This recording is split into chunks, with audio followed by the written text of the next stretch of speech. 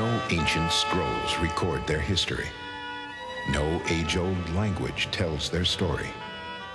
Only architectural fragments, artifacts, and crumbling tombs remain to give us an insight into Italy's first civilization, the intriguing, wondrous, but seemingly vanished culture of the Etruscans.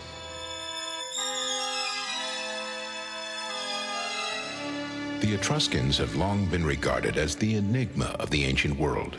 Predating the Roman Empire by centuries, Etruria emerged out of prehistoric Italy about 900 years before the birth of Christ. They dominated central Italy in the area that is now modern Tuscany, Latium, and Umbria. To resurrect the Etruscan spirit, we must go to their necropolis, their cities of the dead. From their tombs and burial paintings, the shroud of mystery surrounding these people can be parted. They were a festive, sensual people. They loved music and color, celebrations, dancing, horses, and sports. The Greek writer Athenaeus said, "The Etruscans so loved music that they kneaded their bread, practiced boxing, and whipped their slaves to the sound of pipes." The spiritual and mystical aspects of life enthralled them. They emphasized preparations for life after death, practiced faith healing, and hung on the words of fortune tellers and soothsayers.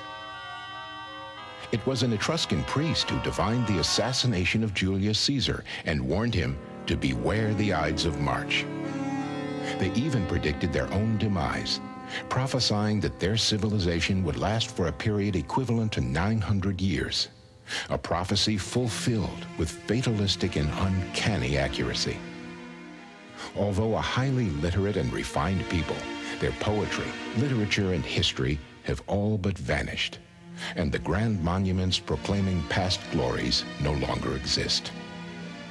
Only from their tombs can we weave together the rich and colorful tapestry of Etruscan civilization, and from their art, their beauty and creativity.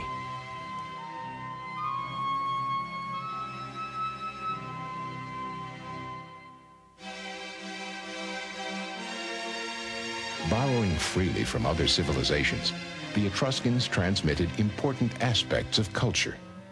They learned the alphabet from the Greeks, adapted it to suit their needs, and passed some of it on to the Romans. But their greatest legacy is perhaps the city of Rome itself. In the 6th century BC, Etruscan kings fortified the city, paved the Forum, created a master sewer system, and built some of the most majestic structures in all of archaic Italy, turning an undistinguished hamlet into an urban center of the 6th century BC.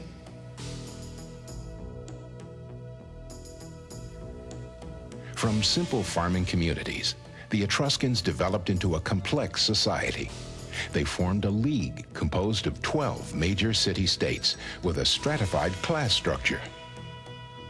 The aristocracy consisted of the rulers, warriors, landowners, and traders, followed by the artisan class, peasants, and slaves. But even slaves had a degree of social mobility and could achieve higher status. And in an age that was normally male-dominated, Etruscan women enjoyed far more power and freedom than most women of the ancient Mediterranean. Upper-class women freely attended banquets and public events. Many even learned to read. Etruria was a region of rich soil, abundant in timber and minerals. These they traded throughout the Mediterranean, along with shoes, pottery, grain, olives, and grapes. Etruscans helped teach the Gauls, who would become the French, to drink wine. Etruscan products were exchanged for other more exotic goods: Phoenician ostrich eggs, gold, silver and ivory, Greek vases, and Baltic amber. The Etruscans were accomplished sailors, and their fighting ships were among the most feared on the Mediterranean. Etruscan piracy was legendary. Although each of Etruria's 12 city-states probably maintained its own army and navy, there was no strong national alliance, and they never banded together to declare war. Indeed, they never considered themselves a unified political body. It was this lack of a central government that left the door open for the encroaching Roman tide and the fulfillment of the prophesied doom of the Etruscans. Etruscan civilization reached its zenith at the beginning of the 6th century BC. But by the end of that same century, the archaic world of the Etruscans, with its splendid royal and aristocratic life, had begun to crumble. By the 1st century BC, Etruria was finally overrun by Roman legions led by rival generals Sulla and Marius, and peace did not come to the area until Emperor Augustus claimed control in 31 BC. The Etruscan language was replaced by Latin.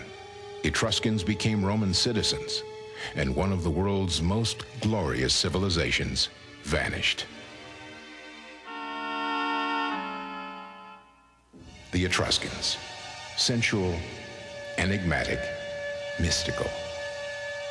From their relics of death, we learn the story of their lives. From their tombs, we discover the legacy of a lost civilization.